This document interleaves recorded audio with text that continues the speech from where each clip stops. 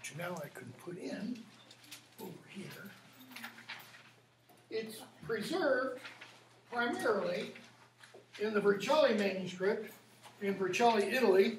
That is one of those 4 major poetic codices. The poem itself dates from the late 7th to sometime in the 8th century. We know the Vercelli manuscript is 10th century. Part of it is preserved, or some lines of it are preserved in this, what is now a cross, in Dumfries, Scotland. And the cross is spelled Ruthwell. It's pronounced Rivel, like drivel without the D. Okay? Stands 18 feet tall, and this thing, it's been fairly securely dated early 8th century. Okay, so 700 to maybe 725. And that's what I've got pulled up here. And I've got it pulled up to this part of the cross first to talk about this for a moment. In the late 17th century,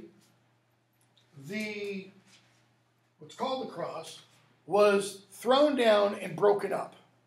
Okay? Scotland passed an act against religious idolatry and such. Okay? So stone crosses were destroyed. I mean, think about this, wrap your head around this, Because you love Jesus so much, you're destroying things that, reflect what his whole kind of purpose for human existence was. Anyways, what we have now stands 18 feet tall. We know that that's not the original height. It was originally taller than that because there were pieces missing when it was reconstructed in the 19th century. Okay? So when it was reconstructed in the 19th century, parts that were missing were just supplied with other pieces of stone. And one of the things I was just reading, this is from Wikipedia, one of the things I was just reading is the suggestion that it may not have originally been a cross at all. It might just have been a pillar. This whole section is new. This is 19th century. Okay? This part is original, and that part is original. But what was originally between those, okay, when this was made in the 19th century, was assumed to be cross arms. All right? Why? Well, the poem, partially of which, not many lines, just 2 or 3, that are inscribed on here, is about the cross of Christ. So, if you're inscribing these lines on here, you would kind of think that that means that they were inscribed on a cross. Let me shrink this down some now, so you can see the entirety of this. For example, this is modern. So you've got there almost the whole thing. This down here is modern. So you've got engravings, carvings, and I'm going to go back for a second, that if you go to just the Wikipedia site, it tells you what is in each of the sides, each of the images. So there's Christ, the washing of Christ's feet on the south side. There are other parts. And then here is, a representation and kind of drawing of the inscription in runes. And it's inscribed in runes on all 4 faces, partially. Not all of that is the Dream of the Rood poem. So you've got Paul and Anthony on one side, Christ as judge with 2 animals, vine scrolls, what's called interlace feature, which we'll talk about a little bit. This is what it looked like when it was outside. Now it's in, they built a separate chapel for it to be housed in. Okay, and again, this thing's roughly 1,300 years old.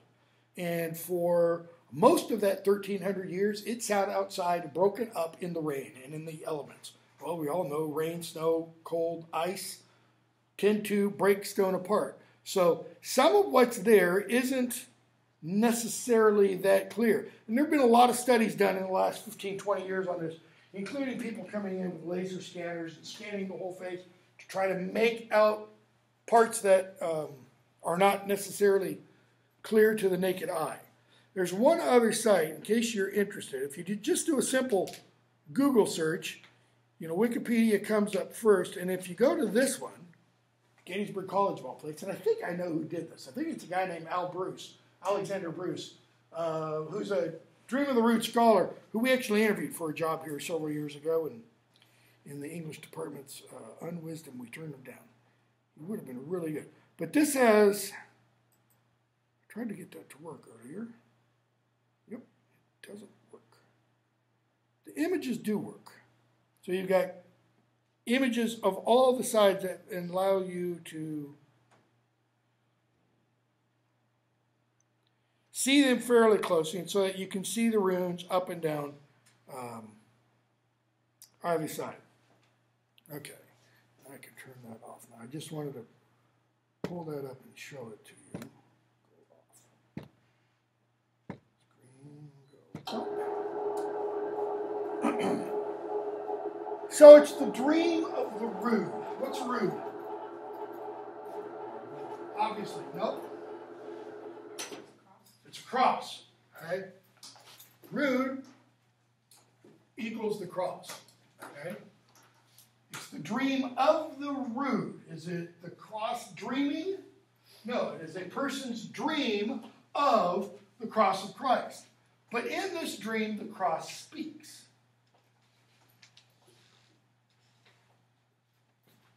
The cross would be what kind of thing?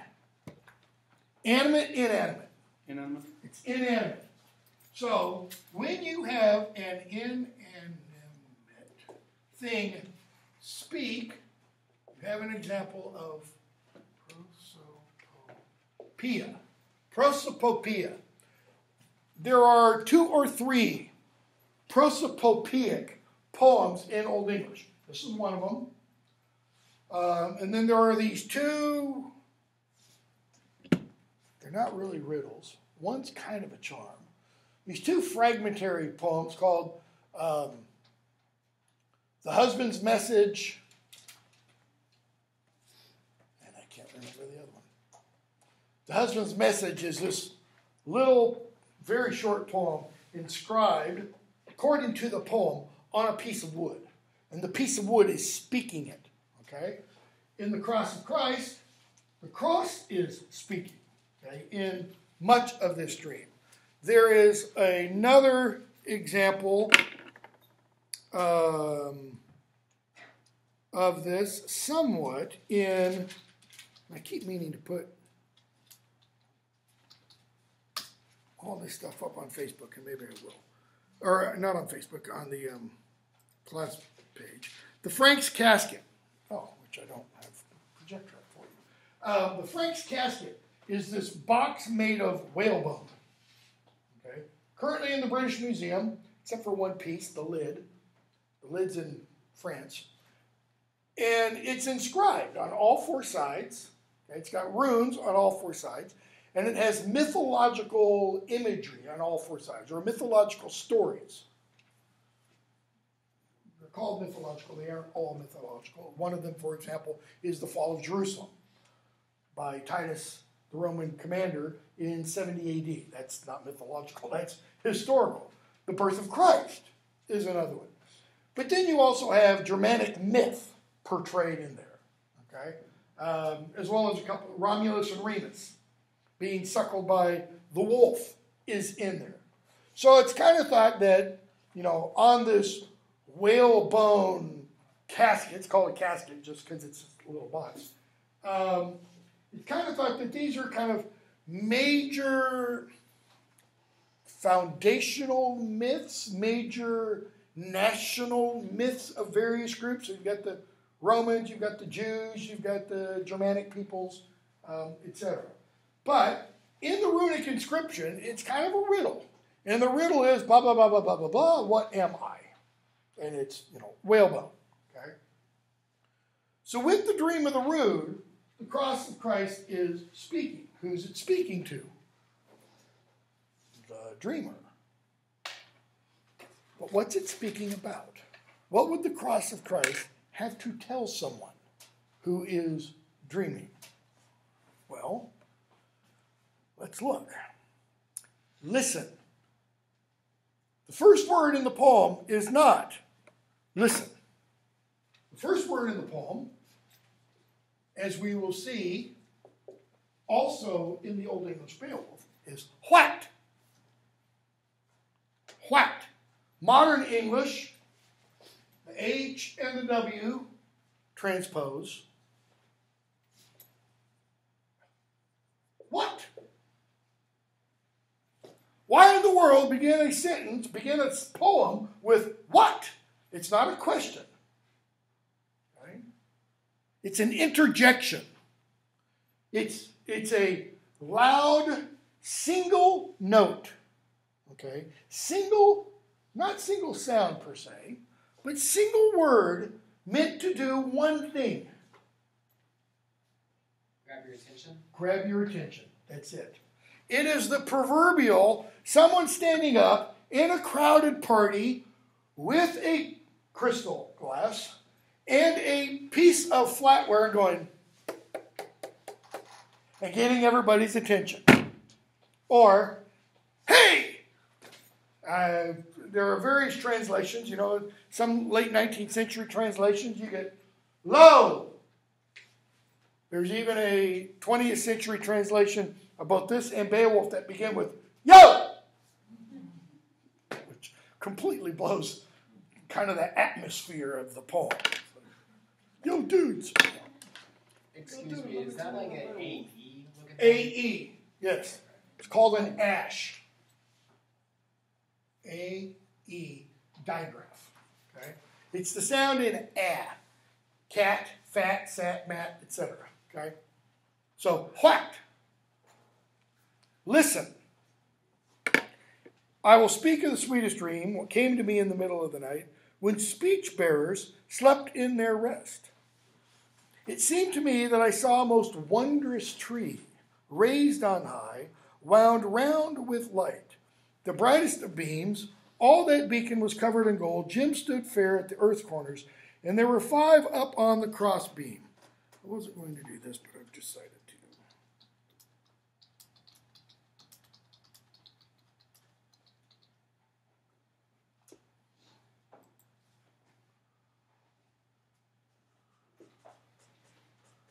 Yeah. Projector, go back on.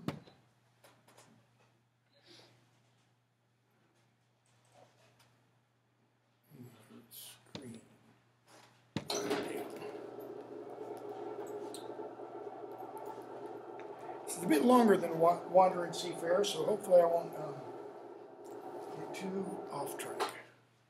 Let's cut the lighting a little bit. That'll work. I think that's big enough. So there's the what at the top. It's Swevnikis Segenuila, what may ye matter, what dreamed to me. Okay? Notice your translation. I will speak of the sweetest dream, what came to me. Okay? What ich Swevnikis, I did the anatomy one. What I, of the best of dreams, to say, will, or desire, what happened to me. Okay? In the middle of the night. To Midrenichte, that's pretty clear. When speech bearers slept in their rest. Speech bearers. It's the word right here. That is a literal translation of that. Rared, that's speech. Bearend, bearing. Okay? What is a speech bearer? A herald?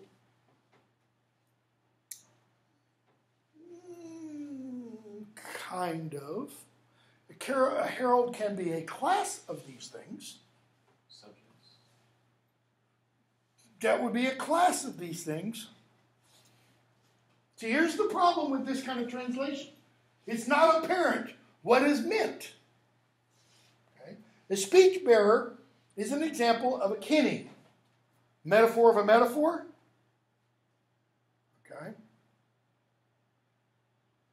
Are birds speech bearers? Are dogs speech bearers? No. Men and women. What people, that's what speech bearers are. So why not just call it when men slept in their rest? Because speech bearer sounds better. Well, speech bearer gives that idea of the kinning. Or how about when those who bear speech, because speech bearers, 3 syllables, those who bear speech, 4 syllables, those who communicate with language, that's like 10 syllables. Notice how nice and compact Old English is, even when it uses something like a kinning to get across its point. Because a native Anglo-Saxon would have heard reared baron and known immediately what it is, even though they would also have known this is a kinning. This is an image. It's not telling you directly exactly what the thing is. Okay? So, it seemed that I saw. Okay? It seemed. Thuchte me thought it you saw. Notice it's not itch. Itch, I. This is me. Okay? Your gloss. It seemed that I saw. Thuchte me thought it you saw. Thought I that I saw. It's not thought I. The thought does what? Okay, may, it's object. It's objective form, or mech. It's the objective form. What does that mean? The thought comes from where? Outside. The thought comes to me. He doesn't say, it seemed to me. The translation doesn't. That the seeming comes from outside. Notice the action here. The speaker is suggesting, where do thoughts come from? They don't come from in here. They come from out there. So, the thought came to me that then we get the subject, that I saw what? A most wondrous tree. Raised on high, on, some of you have driven with them before, on Luftladen. What is Luft? They're not the people who drive you. He could have put Uber, but Uber doesn't work quite right, because what does Luft imply? Not the modern English driver. What was the German Air Force called in World War II? The Luftwaffe. You can take a German airline today called Lufthansa. What's Luft? It's in the air. Okay? It's lifted up. Okay? I saw this thing led on Luft, led up in the air. Okay? So he sees this cross raised up high, wound round with light, the brightest of beams, Beama Berchtost, with beams, brightest. All that beacon was covered in gold. Look at that. All that beacon was, go all King Jamesy, begotten with gold. Okay? So, covered with gold. Gold plated? Yeah, it's not solid gold. Okay? It's covered with gold. Gems stood, Yemas, it's not, or Yemas, not a hard G, it's a soft G. Yemas stoden fair at Fodan Shatum, at the earth's corners. And there were 5 on the crossbeam. The crossbeam. We have this word in modern English. Take the E off, and it's an axle. Okay? These were the axillae spina, your shoulders, because they're the axle of your body. Okay? So, It's got gems. Why are there gems on the outstretched arms of the cross? And what are the gems? Are we talking like sapphire and topaz and diamond and stuff? Blood. Blood. Okay. There were 5 upon the cross beam. All the angels of the Lord looked on, fair through all eternity. That was no felon's gallows, but holy spirits beheld him there. Men over the earth and all this glorious creation. Okay. Beholden there, angel driftness all. Okay, that's plural. This is the angel. Who's doing the beholding? The angels? Because that angle is singular. This is plural. This is a problem in the poem. We're not quite sure what it means. If it's plural, it's they beheld there. What? The angel of the Lord. Is this the subject? All. Everyone beheld there. And the angel of the Lord is therefore Christ. Because in many biblical commentaries, when you refer to the angel of the Lord in the Old Testament, usually in a modern Bible where the angel is capitalized, that is a prefiguring of Christ coming and talking to the Old Testament Jews and such. It was not, what? A gallows, okay, of a felon, but holy spirits, but all there beheld him, Heilige Augustus, holy spirits, men over the earth, and all this glorious creation. So everything, the whole universe, beheld Christ hanging there on the cross. All right? Wondrous was the victory tree. And I stained by sins. Notice the juxtaposition. The tree is glorious. The cross is glorious. And I, the speaker, what? Not so much. Wounded with guilt. Wondrous was the tree, and I, it shone, where is the wounded with guilt? I, for wounded mid woes. Saw I the tree of glory, glad am you aware that dressed in garments, shining with joys, bedecked with gold. Gems had covered worthily the Creator's tree. Why the Creator's tree? Is it because God made it?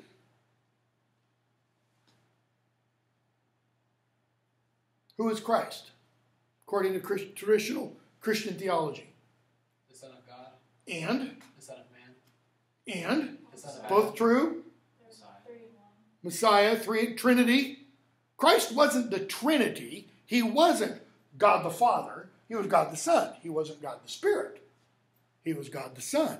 But, again, according to traditional theology, it's through Christ that everything is made. He's the Creator. Okay? St. Paul talks about that in Colossians. So, speaker goes on. And yet beneath that gold I began to see an ancient, wretched struggle. Beneath that gold, is it like the gold starts to peel and he sees what's underneath it? Or... The plating, it's plating, you can see around it. Okay, is it that? Or is it kind of like every now and then, you go somewhere and they hand you a thing and it's got the little like hologram thing. And you turn it, and what do you see? 2 different images. Depends on how you look at it. Is he looking at the cross, and at one point, he sees the cross, and it's covered in gold and gems. And at another point, he sees it first began to bleed on the right side. I was all beset with sorrows, fearful for that fair vision. So the cross has got blood streaming down the right side, and that's a fair vision. I saw that eager beacon change garments and colors. So does the cross kind of lean down, pick up a different set of clothing, Put it on? No, not literally. Metaphorically, the cross is standing there, and it does what? It shimmers from one form to another. In one form, blood and sweat and gore streaming down it. In the other, covered in gold and gemstones. Or maybe it's just all in the eye of the beholder. And what the beholder sees is that really the blood and sweat are gemstones, are of ultimate value. Maybe it's a kind of a transformation going on in the mind of the beholder. And yet, lying there a long while, I beheld in sorrow the Savior's tree until I heard it utter a sound. The best of woods began to speak words. Notice, he's lying on the ground. How is he not lying?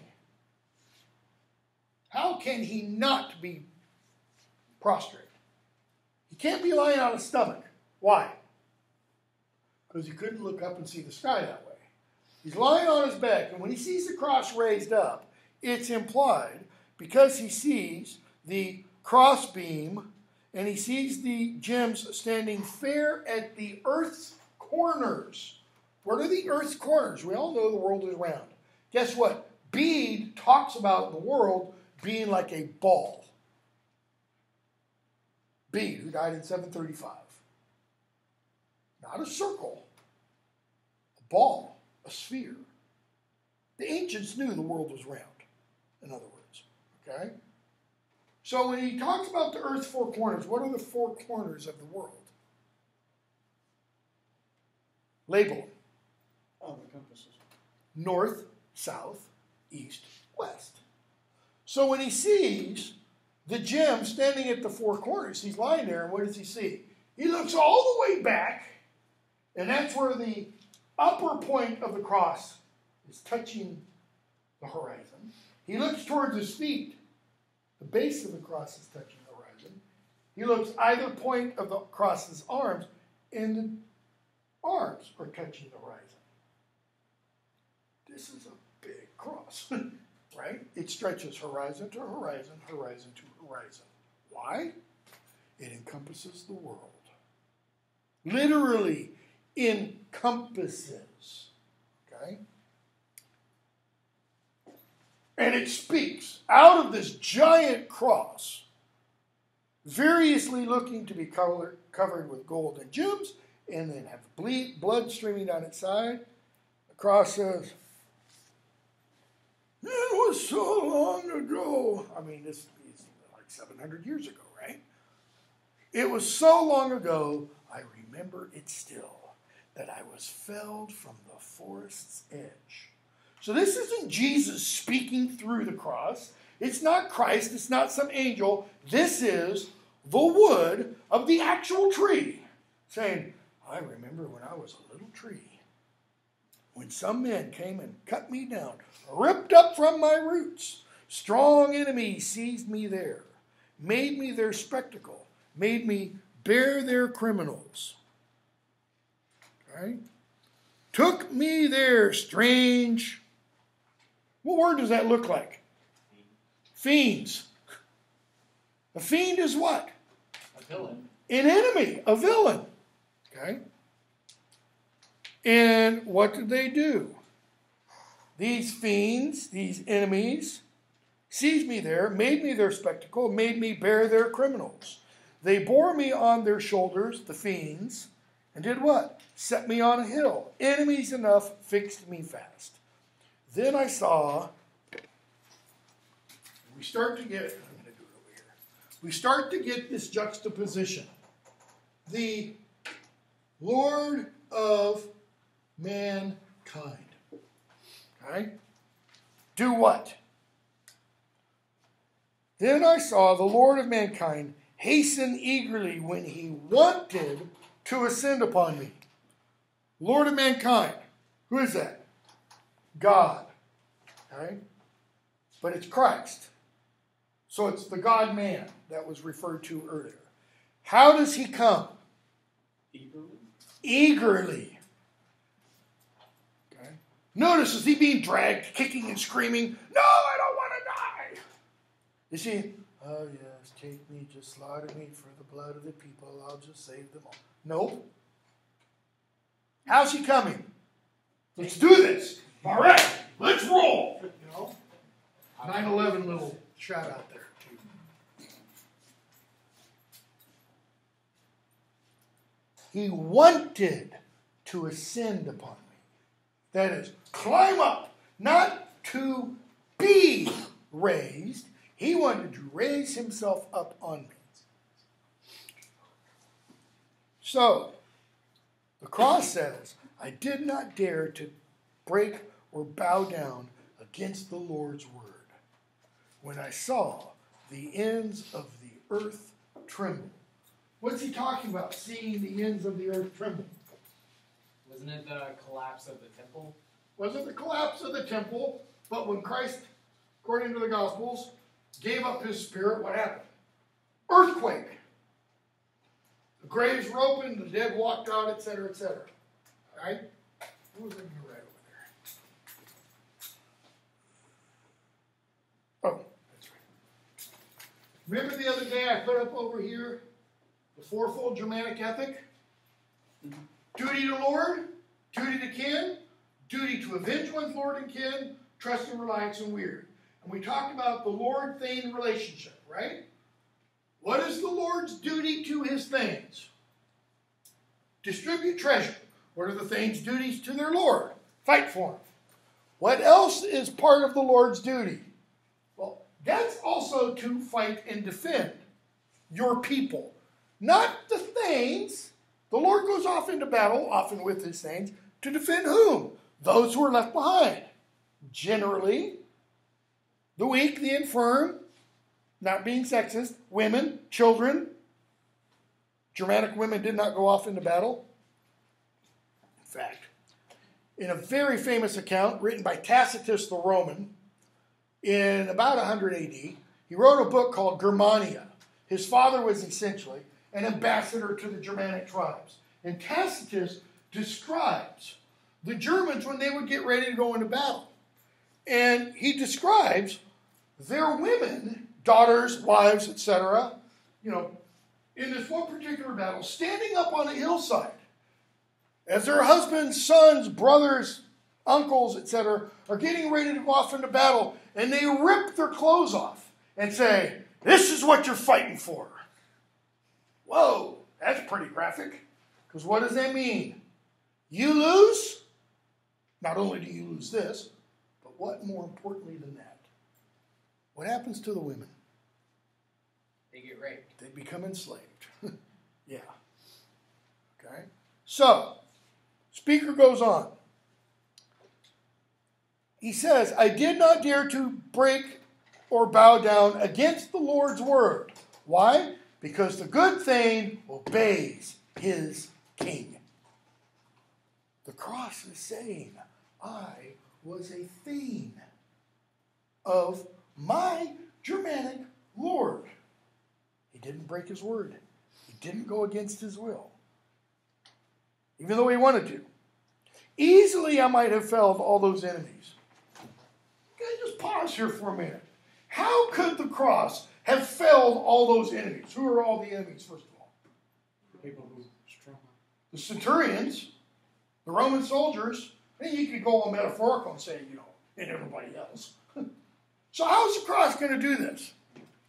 Is he going to fall on them? Is he going to go all, think the one Star Wars movie, all, Count what's his name and Yoda do Count Dooku, and, is he going to do all this jujitsu on them? I think you more easily would have learned that, on the cross, Yeah, but he says I could have felled them all. Kind of interesting anyways, I think. So, yet fast I stood. Fast means firm. Why? It's true. Because then, I keep placing this, the young hero made ready. So we have the Lord of mankind, and then later on we had Lord again, and now we get this again. The young hero. So,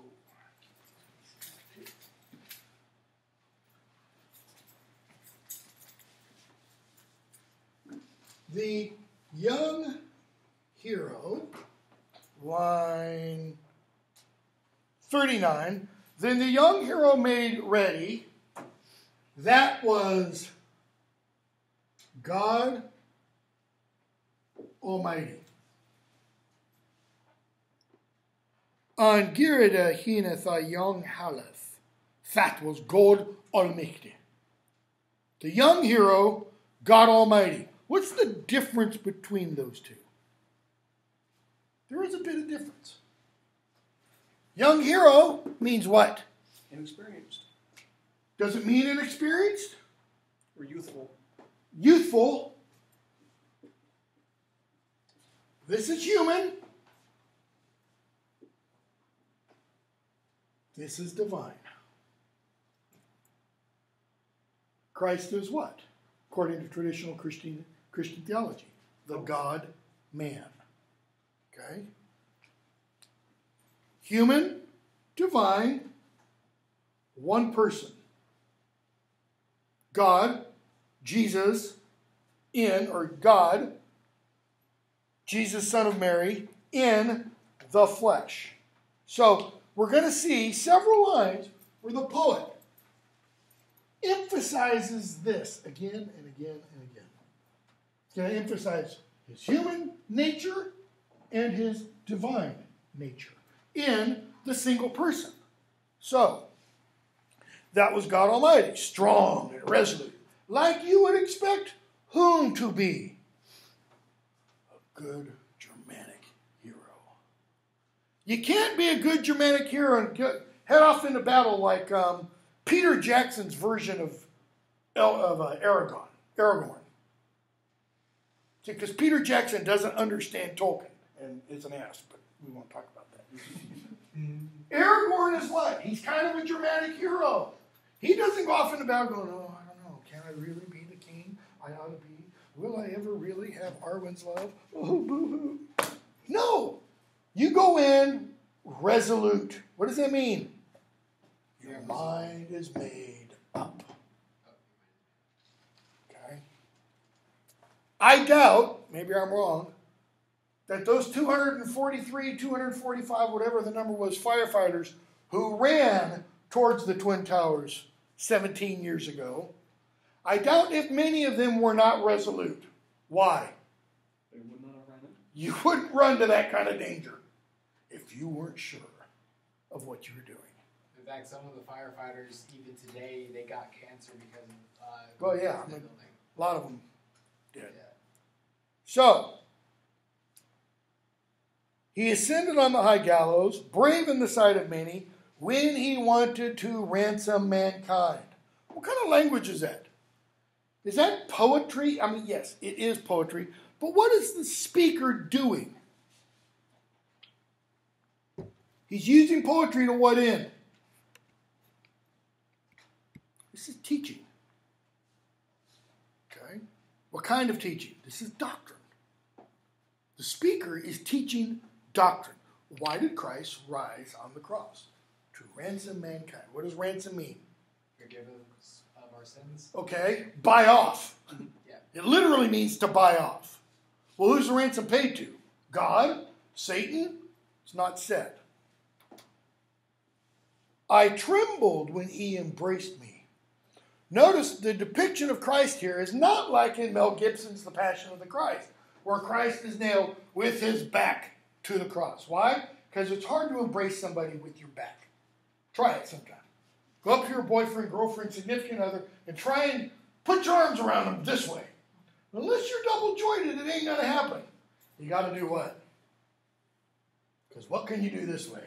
You can get all wrapped around them. This is what Christ does with the cross. Why? This is what he is made for. This is his purpose. I trembled when he embraced me, but I dared not bow to the ground. Notice, by mentioning the possibility of bowing to the ground, what is the cross telling us entered its mind? Assuming a dead tree has a mind. at that point.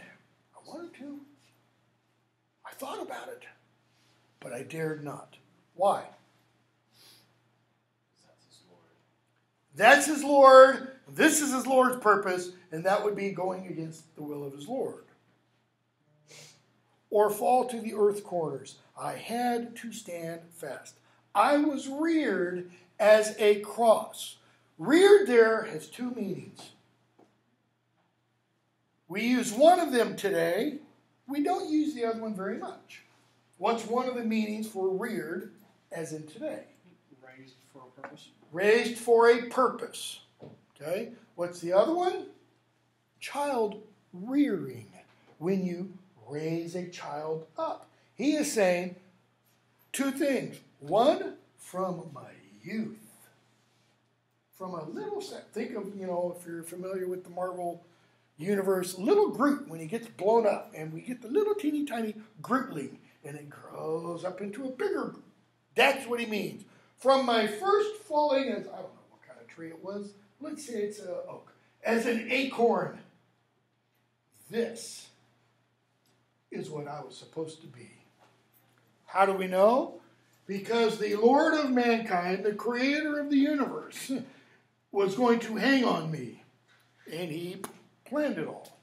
What else? Those dirty, rotten, nasty Romans, they raised me up as this. If you take both those meanings together, what does that imply? God's doing the raising of the tree, the planting of the tree, the whole 9 yards there.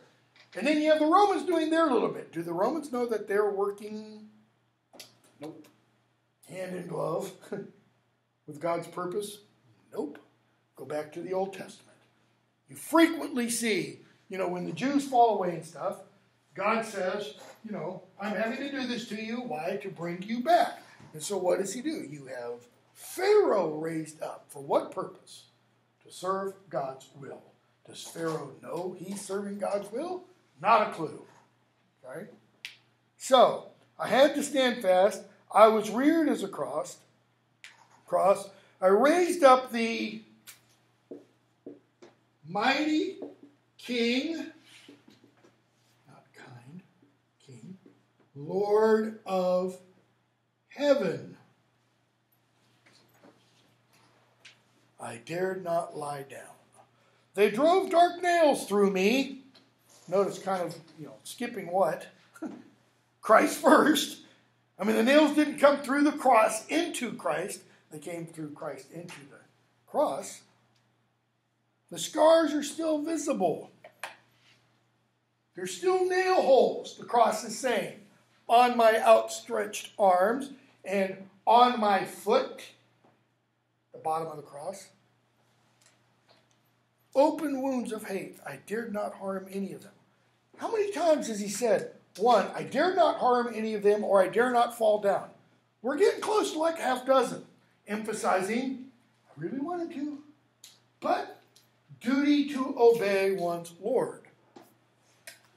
They mocked us both together. I don't know about that. Go back and read the Gospels. They don't say anything about, you stupid cross. Come on, if you're really the cross, let's see you do something about it. Come on, you big, mighty oak, you. No, it's, if you're really the Christ, what? Come down off there. If you're really the Christ, do what? If the cross is a thing, therefore insulting his Lord is also insulting him. True. And that's what he means. Okay? They mocked us both together. I was all drenched with blood. Yeah, but not its own blood. It's Christ's blood. Flowing from that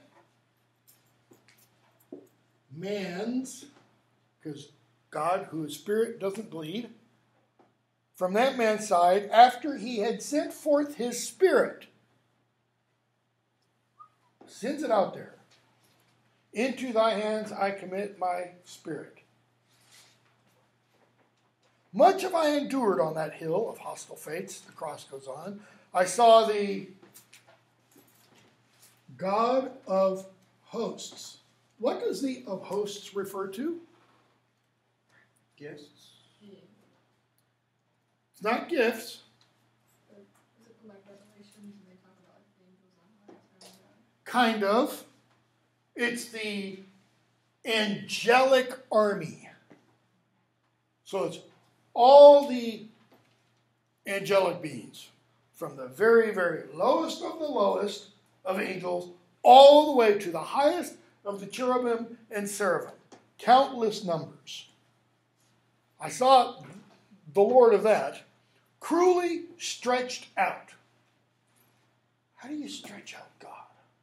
I mean, it's not like bread dough that, you get a rolling pin and stretch it. Stretched out like this. Why? Because blood fell from that man's side. Darkness had covered with its clouds the ruler's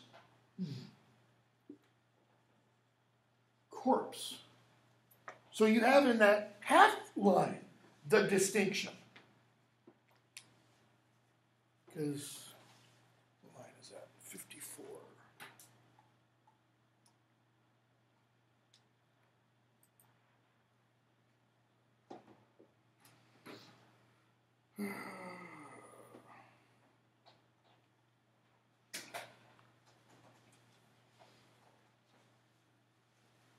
Oh, sorry, 53. The Waldendas, wielders, raw, it's corpse or body, okay? That shining radiance.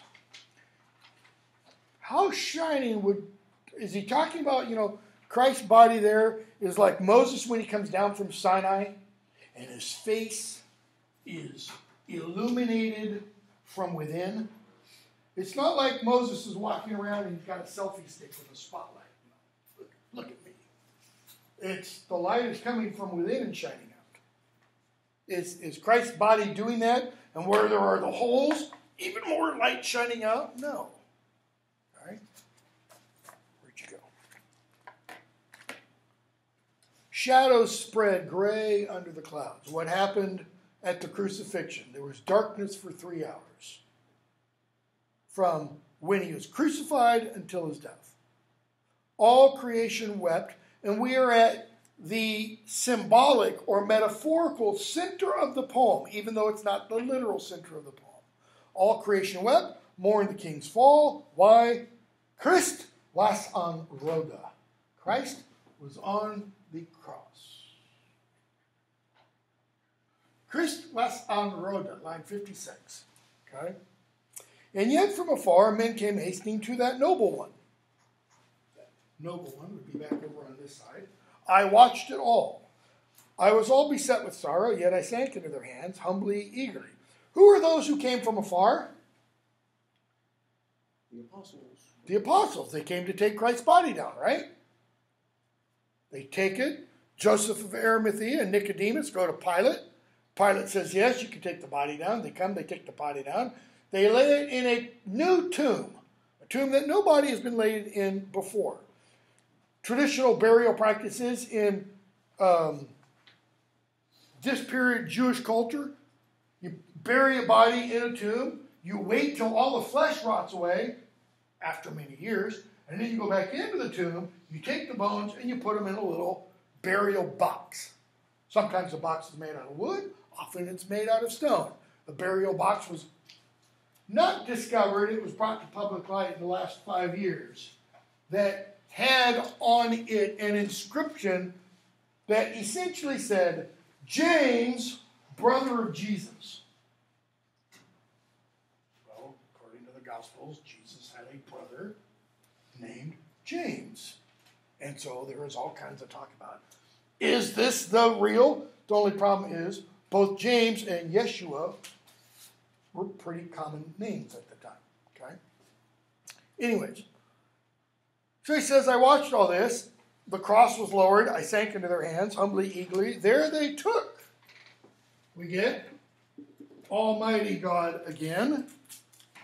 Lifted him from his heavy torment.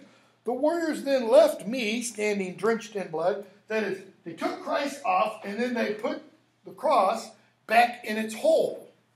Why do I say back in its hole? Because it was hammered down into it. It wasn't hammered. The traditional way for the Romans to put crosses in the ground is while the cross is laying flat on the ground, you bring the felon, the person being executed, to it. You nail that person to the cross while it's lying flat. Then you get a bunch of people and you lift it up and you put the bottom of the cross in a hole. And that hole is right near where that cross is situated. And the hole is because the person, 5 foot, 6 feet tall, and the cross is designed to really hold them up high. So that, like, if the cross were in here, Christ's head would be like at the ceiling. Because you want everybody to see it. This is a warning.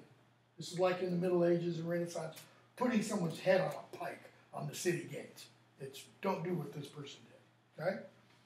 So, the cross is pretty tall. It's not just like, 7 feet. It's 10 or 12, 14 feet tall, which means it's also pretty big in diameter, like a telephone pole almost. So it takes several people to lift that, plus you got a person on it. So you lift it up, and it's the hole, because of how high it is, the hole's got to be fairly deep in order to keep it upright. So if you're got a 10-foot pole that 10 feet needs to stay above the ground, your hole that it's got to slide into is going to be minimum 3 feet in order to keep it upright. Okay? So imagine now, you're lifting that like this. This is the base. What does it do once it gets up high enough so that the full bottom clears both sides of the hole? Boom! You're nailed to that thing like this. You're not standing on something. So your body just drops 3 feet. And you're nailed here and here, or in some instances, here and here. What happens? Your shoulders immediately dislocate. Okay? And your flesh rips. Because your shoulders immediately dislocate, what can you no longer do easily? Louder? Hold yourself up. Hold yourself up. Breathe. Breathe. You're going.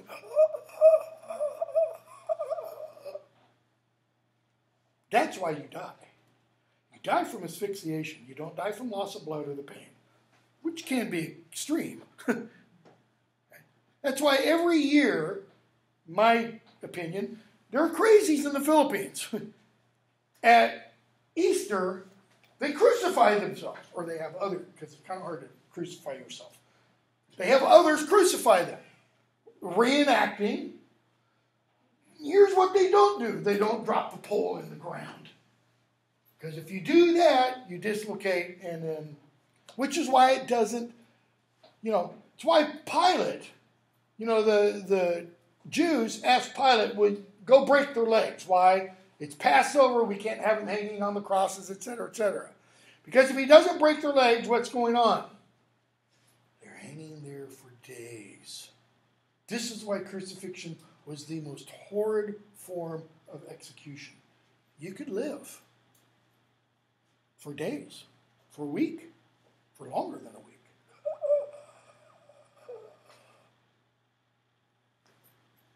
All while in extreme agony. Okay? So, they took him down. They raised me back up. They laid him down, bone weary, and stood by his body's head. They watched the Lord of heaven there. So notice they took him down. They watched his body, the Lord of heaven. Again, he's just juxtaposing earthly divine, or human divine, again and again and again. Body with kind of spiritual aspect. And we're told they watched the Lord of heaven there, who rested a while, weary from his mighty battle. Is this, what's the author's name? Dan Brown. Dan Brown, the Da Vinci Code and everything. Jesus wasn't really dead. He was Princess Bride-ish, mostly dead. He just needed a miracle max to give him a pill, and he was bright as day. This is an example of that word I used the other day, litotes. How weary of battle was he? Dead. Okay? He was entirely dead. So what happens? They build a tomb for him in the side of his slayer. The cross is telling us, where I was raised as a cross, I could see where he was buried. They carved it from bright stone. They set within the Lord of Victories. Think of the irony of that. The Lord of Victories. Usually if you're victorious, what happens at the end of a battle? You stay alive. You leave. No, you leave. Well, I mean, because you have to be alive in order to leave. But he's getting buried. So how is he Lord of Victories? Is it merely meant as irony or as paradox? I think it might be meant as paradox, which is quite a bit different from irony. But what else? Traditional Christian doctrine, what is the crucifixion? He resurrects 3 days later, right? That's his victory. It's on the cross that Christ is victorious. It's not the resurrection. It's the cross itself. Christ says just before the crucifixion, Father, glorify me. And God says, thou art glorified. When is Christ really glorified? When he's hanging there dead on the cross. That's his glory. Okay? So, they sing a dirge for him. Why? Because they're good Germanic apostles. And in good Germanic fashion, if your Lord dies and you happen to outlive him, then you march around his grave and sing a funeral song for him. Tolkien's Lord of the Rings, we see the exact same thing. Okay? We see it when Boromir dies. Aragorn, Legolas, and Gimli do this. We see it when Aragorn and Gandalf and the others are making their way to Theoden's Hall. They come by these new burials, and Aragorn sings this song. And in The Lord of the Rings, the song that he sings is in Old English. The song is supposed to be the language of Rowan, which this is one of the things Peter Jackson actually did right in the film. It's one of the very, very few things he did right in the films. So, they sing the song, and we're told they wish to travel hence, weary from the glorious Lord, and he rested there with little company. How little company? Utterly alone. Bingo. Goose egg. By himself. Okay? And as we stood, who's the we? The apostles and the cross. No, because the apostles left. The cross and the two other guys? Bingo. The cross and the two other crosses. Okay? As we stood there, weeping a long while, fixed in our station, the crosses, the song ascended from those warriors, and the corpse grew cold. Yeah, the corpse. The Lord of heaven, Almighty God, the ruler, the God of hosts, etc., etc. Then they began to fell us all to the earth. They dug for us a deep pit, but the Lord's saints, friends, found me there. And we have a collapsing of time. Okay? Then they buried us in a pit. They who? Not the Lord's saints. That comes in the next half line. The Romans. The fiends, the Romans probably. So they dig a big hole, they throw the crosses in it. And then the Lord's friends found me there. Who are the Lord's friends? The apostles? No, because they're all dead by this time. This is, I think there's a footnote there. Saint Helena. Saint Helena, the mother of Constantine the Great, who in 315 makes Christianity a legal religion. Well, Helena, around 314 or so, according to the tradition of the church, she had a vision that told her to go to Jerusalem and find the cross of Christ. It had been missing since the crucifixion. Okay? Constantine, by the way, was British, in case you didn't know that. So, she goes to Jerusalem with some followers. She talks to the Patriarch of Jerusalem. He's like, I don't know where it is.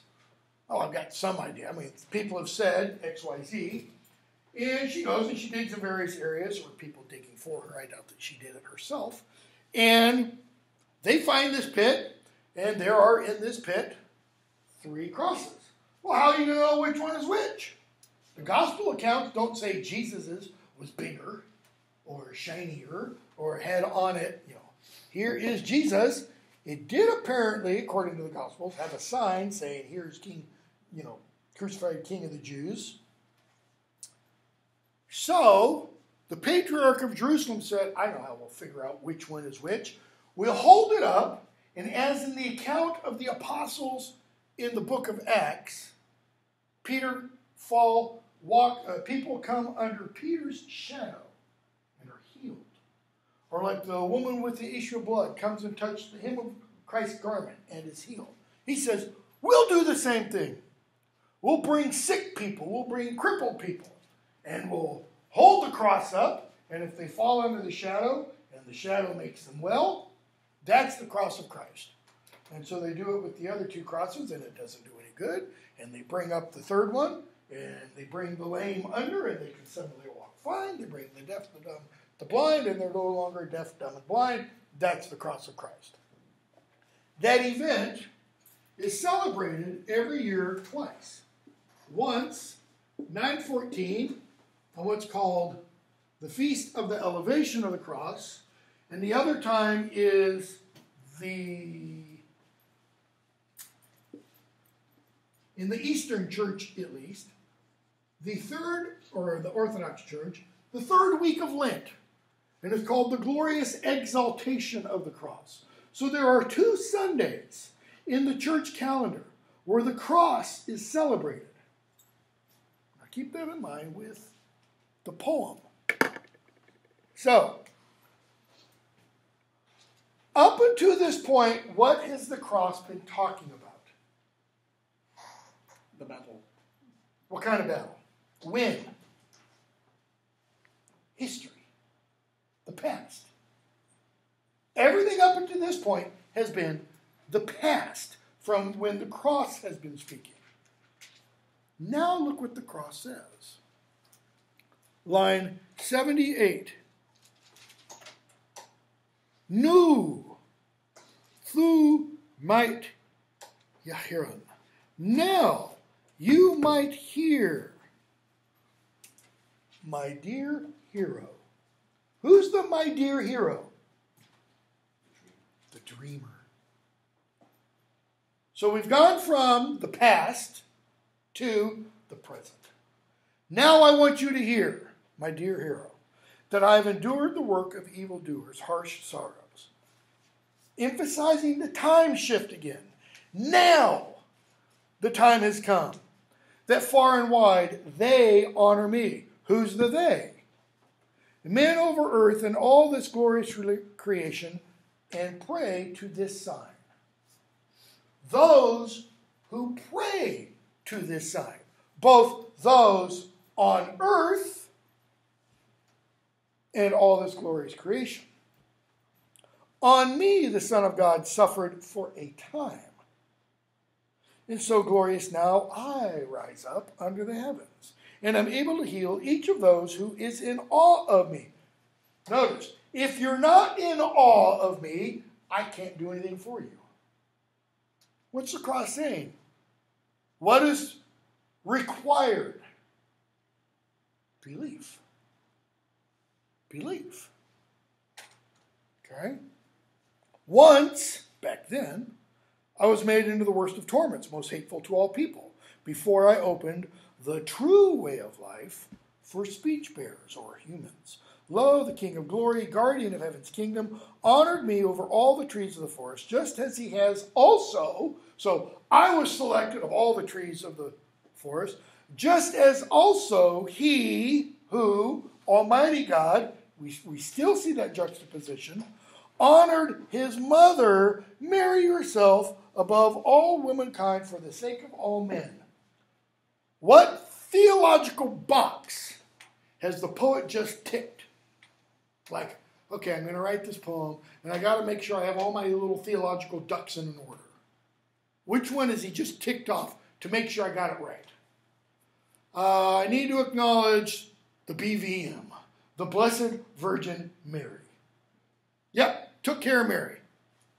Now, I bid you, my beloved hero, that you reveal this vision to men. Tell them in words that it is the tree of glory on which Almighty God suffered for mankind's many sins and Adam's ancient deeds. He wants the dreamer to now do what? Go tell everyone. Tell everyone, one, about this dream, but more importantly, tell everyone what? About the cross. Why? Because it's the cross that saves you. It's the event the cross commemorates, or the event that occurred on the cross. How Almighty God suffered for mankind's many sins and Adam's ancient deeds. What are Adam's ancient deeds? The bite of the apple. Well, we don't even know if it's an apple. It just says a fruit. It's a fruit. Okay. In the Eastern Church, the Orthodox Church doesn't refer to Adam's sin as original sin. That language comes from the Western Church, largely from St. Augustine. Okay. The Orthodox Church refers to it as the exact same word that's used here. The ancestral sin. Okay?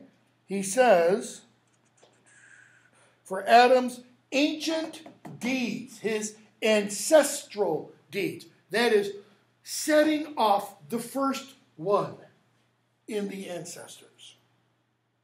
Death he tasted there. In the Old English,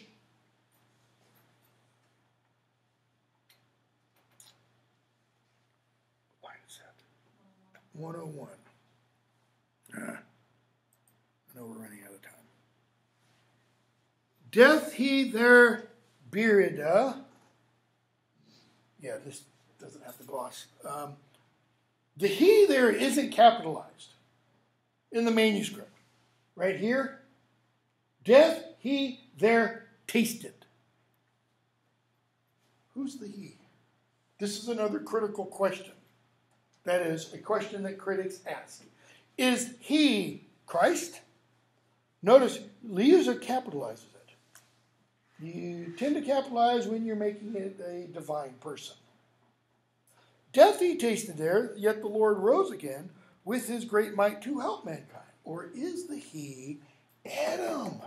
Adam tasted death. How do you know? When you do this, then thou shalt die. Okay? But the Lord rose again with his great might to help mankind. He ascended into heaven. That's definitely Christ. He will come again. So what happened?